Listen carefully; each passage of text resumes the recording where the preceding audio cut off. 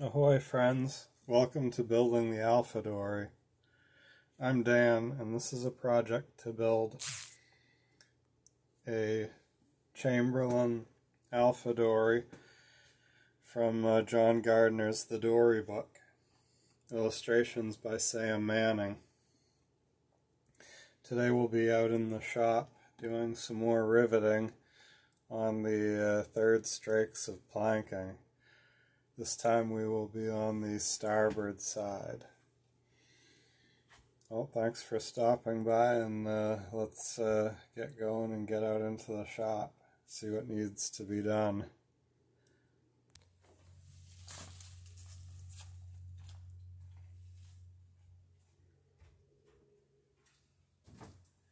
Alright, well, we've got a good deal more riveting to get done. So let's see if we can't get to it.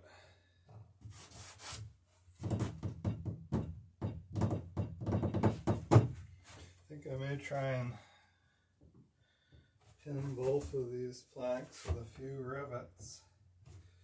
Yeah, they're actually not going to move a lot. See, I'm pushing that one in and this one really isn't moving. So, we may not need to mess around with that, but if moving the bay here was having an effect on it over here, then like I'd try and catch it with a few of them on both and then pull in the whole rest of it. But it doesn't look like it's going to be a big deal, so maybe we'll just go one bay at a time.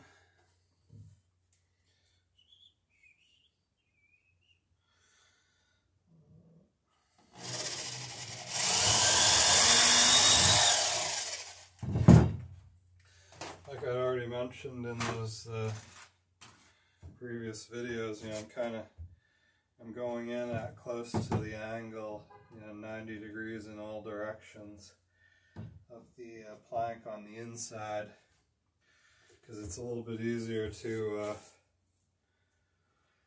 back an angled head on the outside, and it does flatten out to the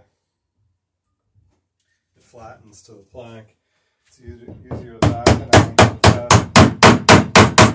than it is to peen an angled rivet on the inside, just because you're you know, as the washer is setting there, it's not square to the plank, which means you're kind of trying to peen at an angle, and the ball doesn't hit quite as well on one side as it does on the other, so you kind of end up with a not so great rivet head.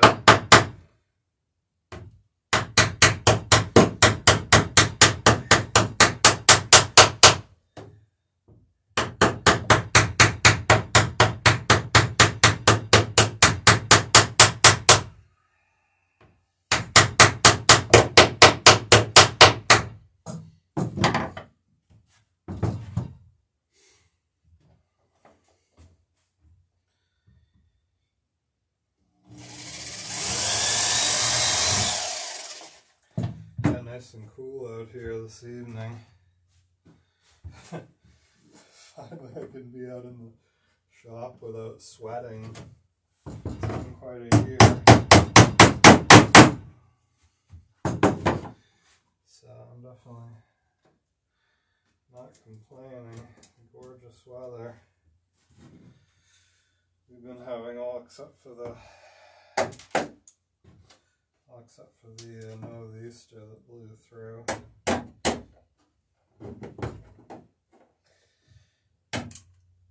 Had plenty of rain, so that's good. The drought is pretty much abated.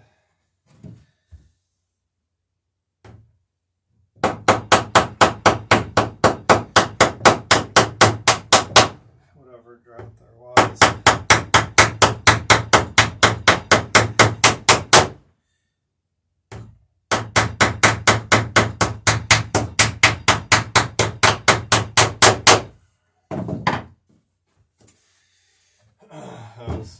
gosh, probably 4 years ago now, that all the reservoirs were pretty low there for, gosh, almost a year.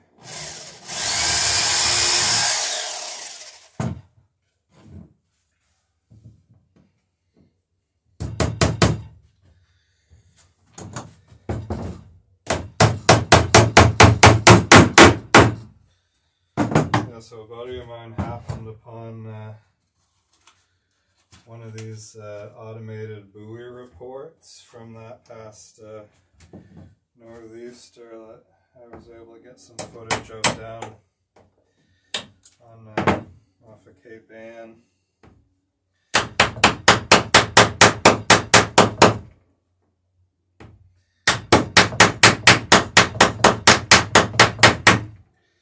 Turns out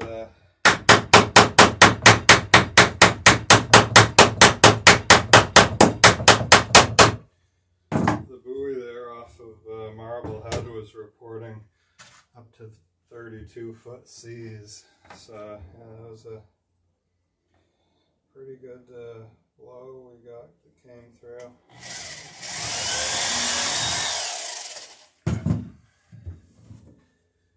I've seen 21 foot predicted for that same stretch of water,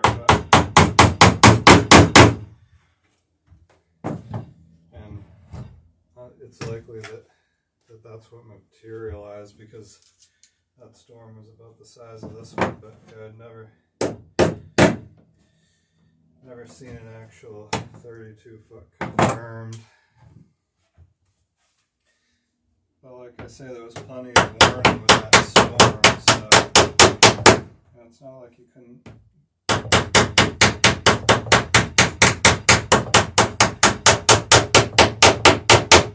get out of the way if you were along shore. Now, if you're out at sea, I'm not sure how far out it was really predicted by the Weather Service. Which that's kind of the same situation that occurred with the that perfect storm back in the 90s. There was one local weather guy who called it just about right, and nobody else was really even talking about it until the day before it blew in.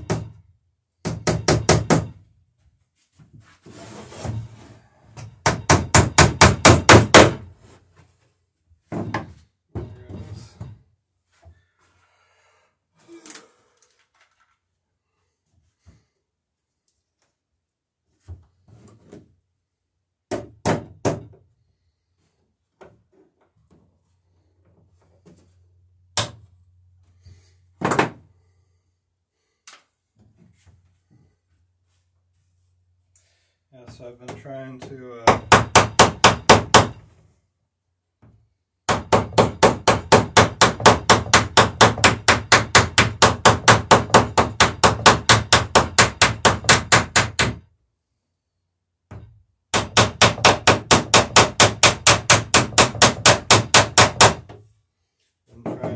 through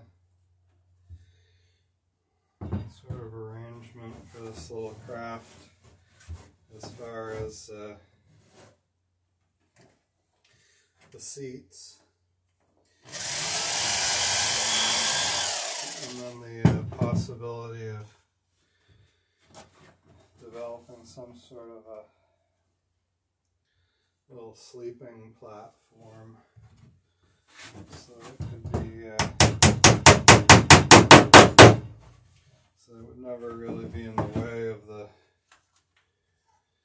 use of the boat, you know, rowing or sailing, but something that could be decently comfortable if you did end up wanting to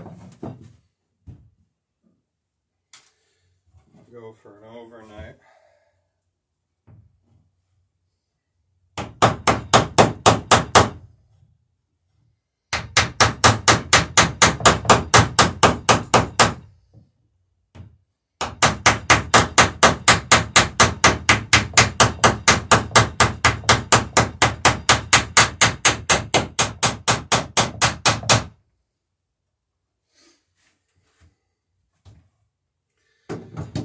Yeah, so the sail on this boat is quite interesting in that it's more or less an equilateral triangle, very similar in shape to a sunfish sail, but not quite as acute an angle down along the luff, between the luff and the foot. So it's similar to a sunfish sail, but with the boom laid out more, or not angled to account for the lateen rig. It's got a more upright luff to it. So yeah, so you end up anyway with a triangular shaped piece of cloth, and then just thinking about how that could be used to possibly form a rudimentary tent structure. Now, depending on the time of year, you're going to need, absolutely essential, a bug net. So that's an added complication over and above just using the cloth of the sail to keep the dew off you. You really do kind of need that ability to hang a bug net at a moment's notice. Unless you want to have a horror story rather than an adventure to tell people about.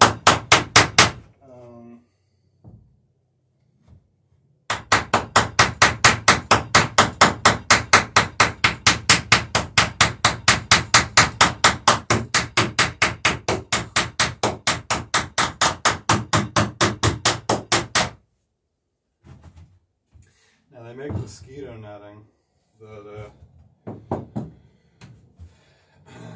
you could rig up under a boom tent. I suppose the other option is some sort of a mosquito net that's incorporated with a sleeping bag, but then you've got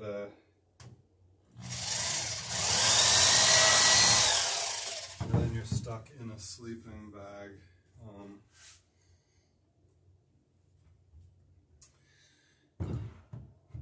During the quite possibly during summer months, so that's kind of not ideal.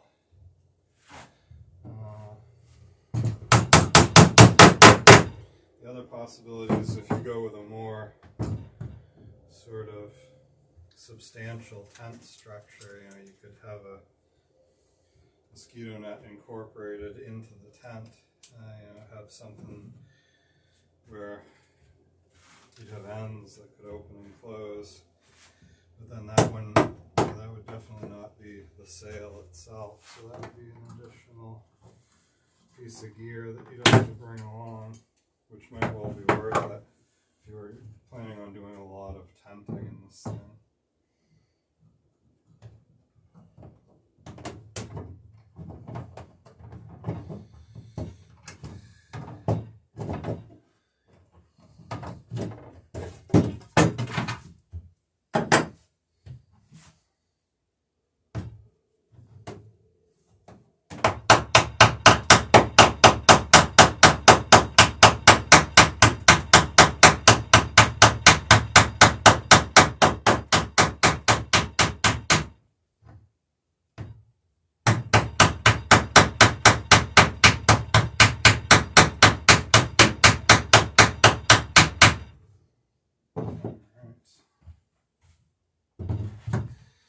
So that's looking good.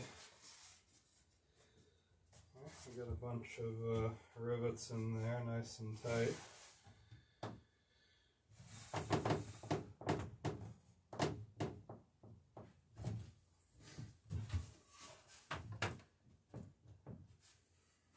Still good down there.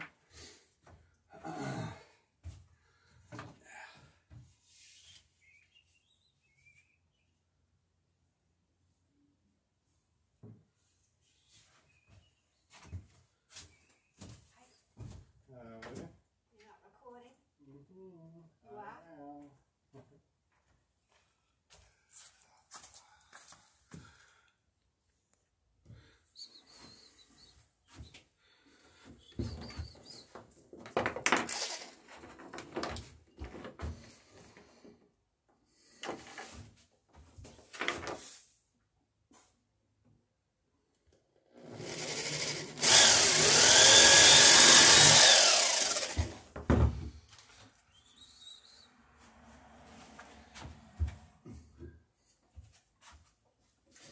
Alright, well, we're making good progress on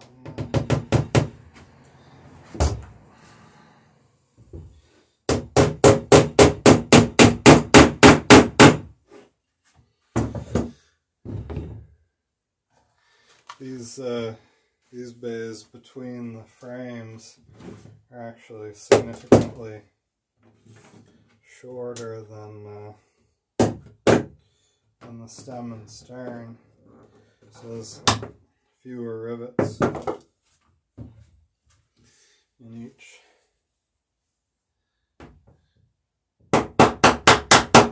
little section.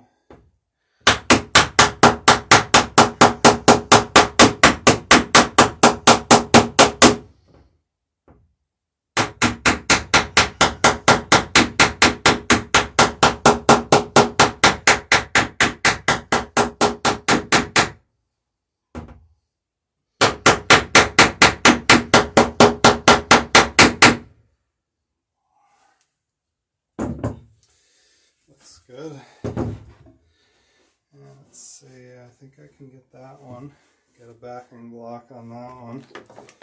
And then I'll do this one and this one, and then we'll take the kickstick off and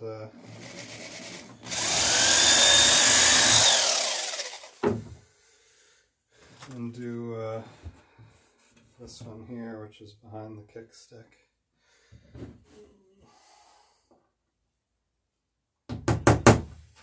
Unless the kickstick just bounces off before then, we'll see.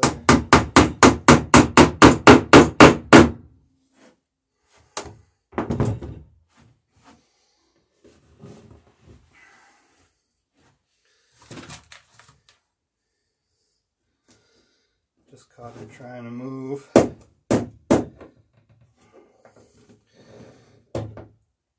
Yeah, so anyway, it's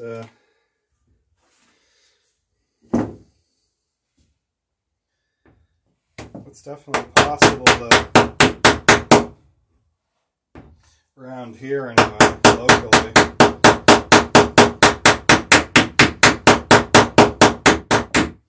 depending on your location,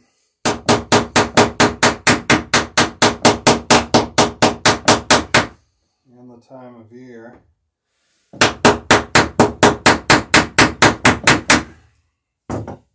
it's possible to sleep, camp out without a bug net. But then if you drop anchor like maybe 2 miles away,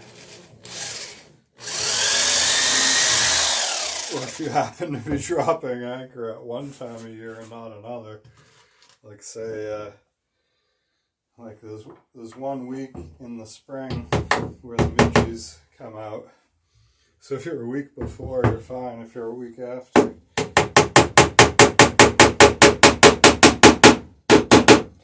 you'll have a night that you'll remember for the rest of your life for all the wrong reasons. So yeah, you really need the ability to put up some sort of a bug net if you plan on camping regularly at all in the boat. So that's something that can be hung underneath the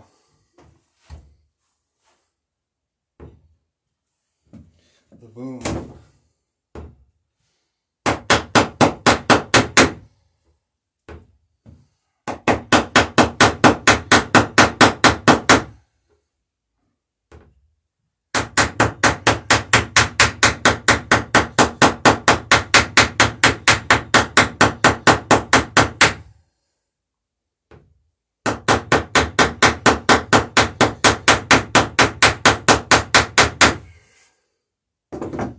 Or if you can get a platform of the right size, you can actually set up.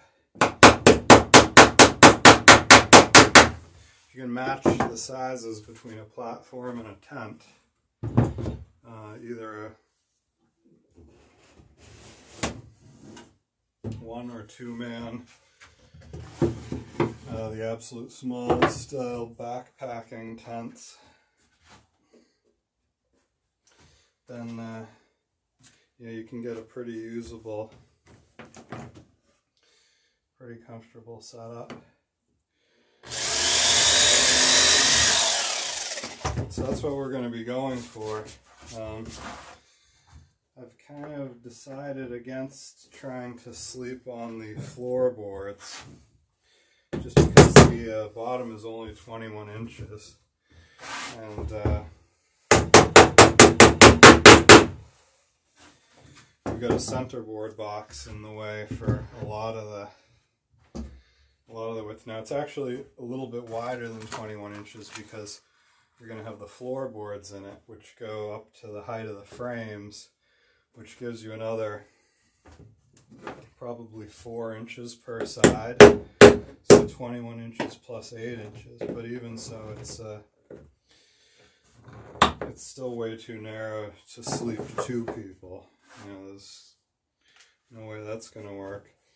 And so if you go up to seat level and make a platform, then you can actually sleep 2 people side by side under a boom tent, one on either side of the centerboard trunk.